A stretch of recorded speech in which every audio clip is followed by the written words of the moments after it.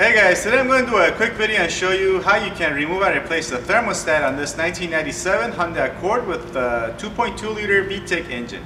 But this procedure should be similar to all Honda made cars that come with a 4-cylinder engine, okay? Okay, first step is going to be to drain your coolant. You can do this by unscrewing this valve that's in the middle of your radiator and is accessible through this hole that's on your splash shield underneath your vehicle. You don't even have to raise the car for this. You can just reach in there from underneath and twist this off and drain the coolant, okay? And depending on how tight this is on, you might need a small pair of needle nose pliers to twist it off, okay?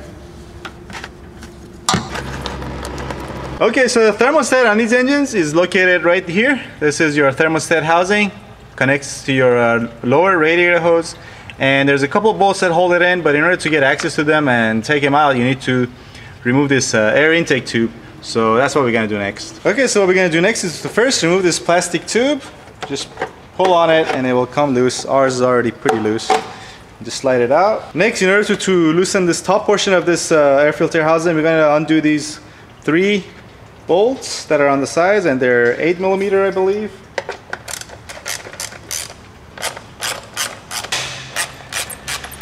And after all 3 bolts are completely loosened, we just pull up on this.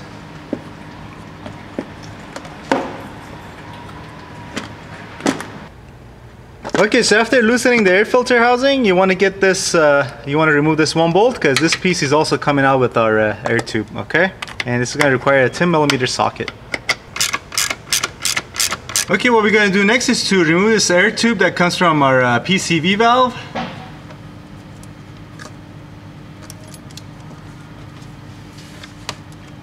There we go. Save this clamp, okay? What you want to do next is to disconnect this vacuum line. This also attaches to your air tube, so it's coming out with your air tube, okay? And an easy way to do this is just to get a pair of needle nose pliers and twist it slightly and then pull on it and it will come out, okay? Okay, next we'll undo this screw that's holding this clamp in and then remove this air tube from the throttle body side, okay? Okay, let's see if we can get this out of here now. Just make sure there's no other tubes or wires still attached to this. And actually, go ahead and first get this part snapped out of here. There we go. There's an electrical connector on this piece here, so I want to go ahead and remove that. This guy right here. Whoops, there's another small vacuum line here that you need to disconnect as well. Okay, so I just thought to give you guys a better shot. Here's a connector you need to remove. And this is the vacuum line you need to remove. I already twisted and loosened this, so hopefully we'll be able to pull it out. There we go. Alright, now we can get this out of here. Okay, next we'll remove this connector that's for your coolant temperature sensor. There we go. Next we'll remove this top 10mm bolt. There we go. And next this lower one. This bolt was actually just to hold this bracket, and there's another, the thermostat housing bolt is just underneath it where my finger is. Okay, so we're gonna remove that next. Okay, now all that's left to do is just pull on this housing, and there's still gonna be coolant coming out, so you wanna make sure you got your catch band underneath there ready. And here's a look at our thermostat. Before we take it out though, just make a note of where this valve is, okay?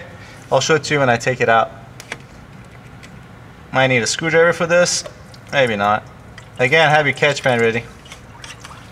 Here's what I was talking about. You want to make a note of where that's positioned before you remove your thermostat, okay? Okay, so installation is going to be pretty much the reversal of removal. Just make sure you properly bleed all the air out of the system. I'm actually going to do a separate video on how to bleed your cooling system. And it's especially crucial on these Hondas, because if you don't bleed the air, you're going to have some idling problem. Your fluctuating idle and whatnot, so I really suggest you watch that video too. I'll put a link to that video in the description box for this video. Okay, so yeah, I hope this video helps people out there. If you liked the video, please give it a thumbs up and subscribe if you want to see more like it, and I'll see you next time. Thanks for watching.